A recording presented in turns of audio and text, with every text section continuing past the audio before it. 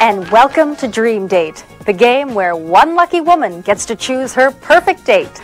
I'm your host, Lucky Chance. Now, let's meet our first contestant. Lucky, meet Sarah Hawkins, a social studies teacher from Ames, Iowa.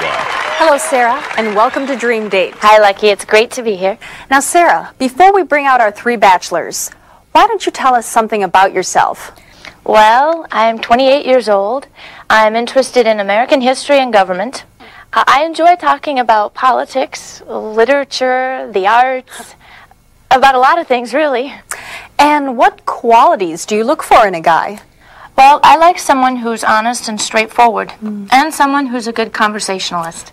Also, I like it when someone is more interested in other people than he is in himself. I think that's really important. Well, those are all good qualities. Is there anything you don't like in a guy? Well, I can't stand it when a guy talks about himself all the time. That's something that really bothers me. Well, Sarah, now that we know a little about you, why don't you have a seat? And let's bring out our three bachelors so you can choose your dream date.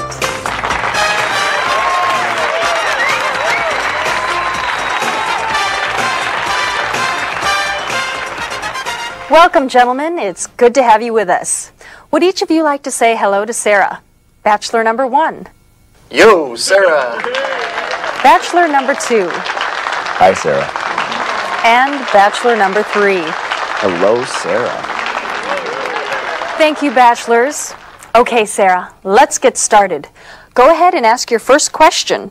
And remember, you have to make your choice based on the answers you receive. Okay. Bachelor number one. If you were out with your friends and then showed up late for our first date, what excuse would you give when you arrived?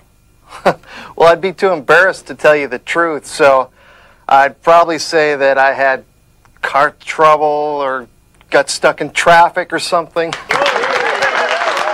Okay. Bachelor number two, same question. Well, it really bothers me when people lie, and I wouldn't want to start our relationship on a lie, so I would tell you the truth. And I'd hope you'd be generous enough to forgive me. Bachelor number three. Well, that's happened on other dates, as a matter of fact.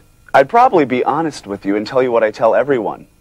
I'm sorry, but it's hard to divide my time among so many people. Oh, really? Okay, bachelor number one. What's your idea of the ideal date?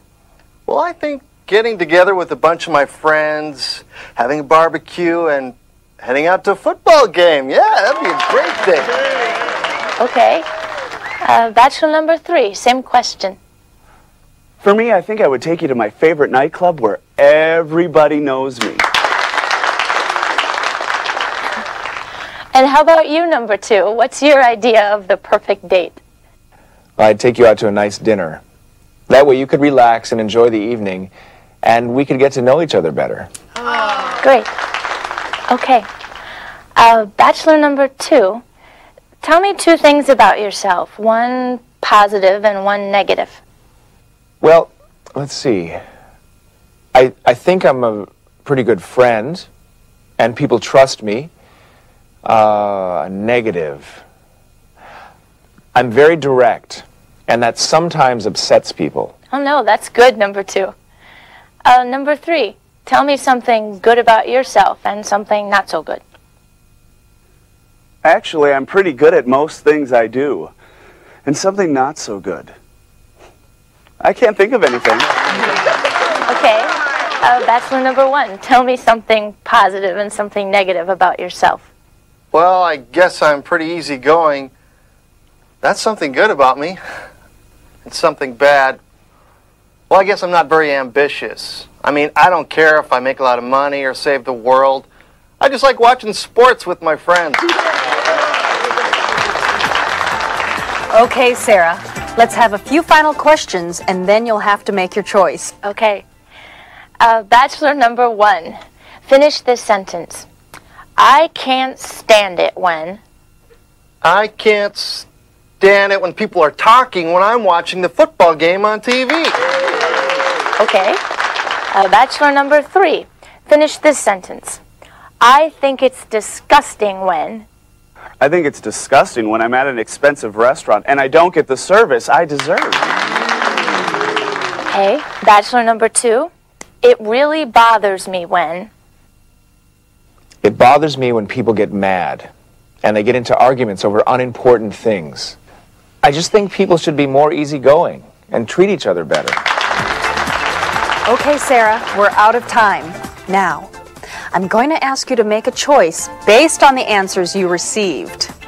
Who will that special date be with? Will it be bachelor number 1, number 2, or number 3? Well, they all sounded really nice, but I think I'm going to choose bachelor number 2.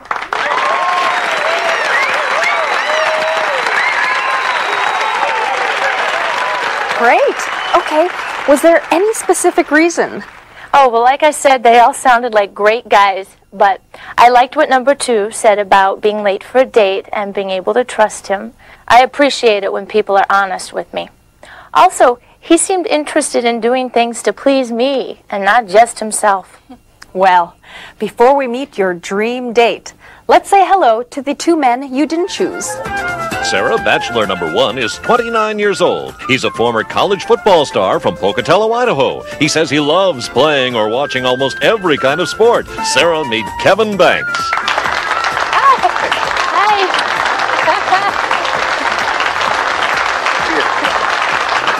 Bachelor number 3 is a 30-year-old actor from Los Angeles. He says everyone should recognize him from his role on the soap opera My World. Sarah, meet Chip Billings. Sarah, Chip. you're lost. And finally, your choice, bachelor number 2. He comes from your own hometown of Ames, Iowa. In his free time, he enjoys reading and surfing the internet. Sarah, meet Jim Chandler. Jim Chandler? Oh my gosh, it's Jim, it's you? Oh my gosh, we went to high school together. Sarah Hawkins? I don't believe it. I thought you moved back east after graduation. I thought you went to... Well, once again, one lucky woman finds her dream date. That's our show. I'm Lucky Chance, hoping all your dates are dream dates.